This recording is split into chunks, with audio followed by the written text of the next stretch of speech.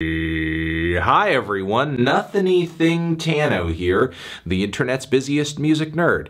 It's time for a review of the new Girl in Red project, If I Could Make It Go Quiet. Girl in Red is the musical brainchild of Norway's Marie Ulven. Once a breezy, dreamy indie project off of a series of singles and a couple of EPs, Girl in Red has recently expanded to incorporate more manic forms of pop and rock music, which you can hear on semi-viral singles such as SEROTONIN, as well as You Stupid Bitch, the former of which I actually think is one of the better pop singles of the year. Not only are the gentle and vulnerable hook vocals on SEROTONIN infectious instantaneously, but I also love how versatile the production is between the shimmering, soaring choruses and grimy lo-fi style beats. All of it serving as a foundation for a very intense and unnerving portrayal of chemical imbalance, violent, intrusive thoughts, crying uncontrollably. Again, great single, and as the opener of this debut full-length album, it also sets a bar for the rest of the record, which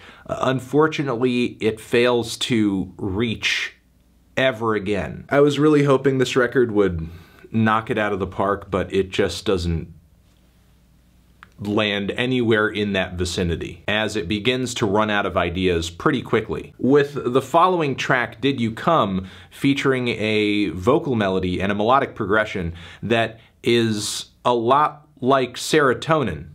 Yes, the song that just played. But now in this literal side-by-side comparison, I'm hearing worse production, weaker vocal mix, a less interesting song overall. If you were gonna incorporate something else on the record that was this close melodically in tone to the intro in one of the bigger tracks on the album, why not a reprise later on the project? I guess the incredibly horny and sad lyrics are a change of pace, but overall the song feels redundant and sort of disappointing this early on in the record. I was hoping the song Body and Mind would bring a fresh idea to the table instead, but it did not. I know this is not a comparison everyone's gonna vibe with, but what is this song other than the lordification of like an Imagine Dragons track? From the faux ominous verses to the overblown, densely layered, soaring choruses, it sounds like, again, an Imagine Dragons song, but meant for moody TikTok bedroom poppers. Send it back. Horny Lovesick Mess goes the quaint piano ballad route, juxtaposing the sound of some sweet keys and chords against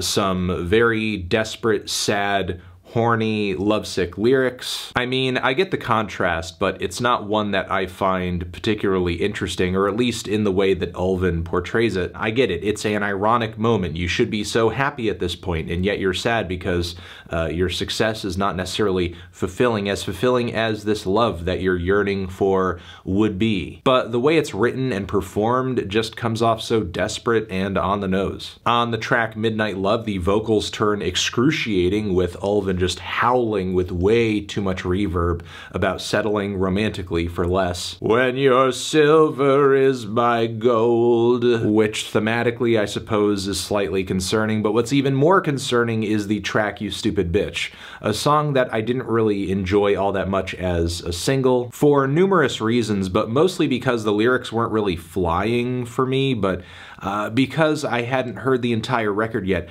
I assumed that at least in part what was being sung here was meant to be kind of tongue-in-cheek or maybe even satirical in tone. But considering the consistent themes of just lust and lovesickness as well as unrequited love, I'm led now to believe that as Girl in Red is singing stuff like, you stupid bitch, you don't know what's good for you, I'm the best thing you got, you should be with me, that there is way too much seriousness to it. I mean, again, I guess I'm open to the idea that there is some level of satire here, or the song is more self-aware than it comes across as being, but in practice on this song, it just doesn't come across. When I listen to it, all I can do is just imagine how much more cringe it would be if some sniveling neckbeard were singing this track. You stupid bitch. Rue is a passable indie folk number that eventually incorporates some driving dance beats. Not a mind-blowing moment on the record, but actually still one of the more respectable tracks here,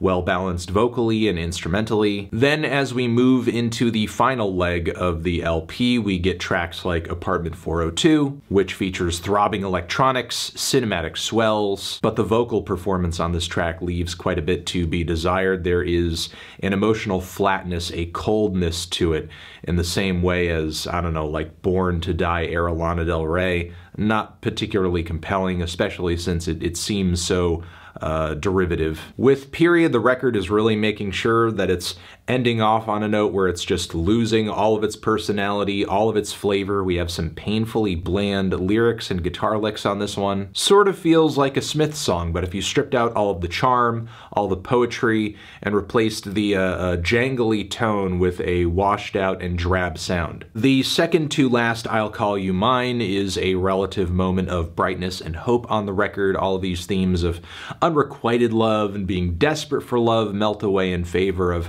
what reads like a narrative that says this love is kind of here now. It's here to stay. It's back. This story being delivered over a heavy driving rock instrumental seems almost Interpol-esque. Interpol, but if it were geared more toward the dance club. Still, it doesn't change the fact that the track is a bit half-baked on the ending, really kind of hits an abrupt finish, and then from there, because this track is in a way the closer, we then hit this short instrumental to finish the record off that is just a piano and string piece, which feels a little tacked on. It's almost like it's there just to make up for the fact that the last song is not really as final or grand a statement as it should have been. But yeah, I was not really enjoying myself on this one in any way. Outside of the first track being pretty good. I actually like the first track a lot. Serotonin is a jam.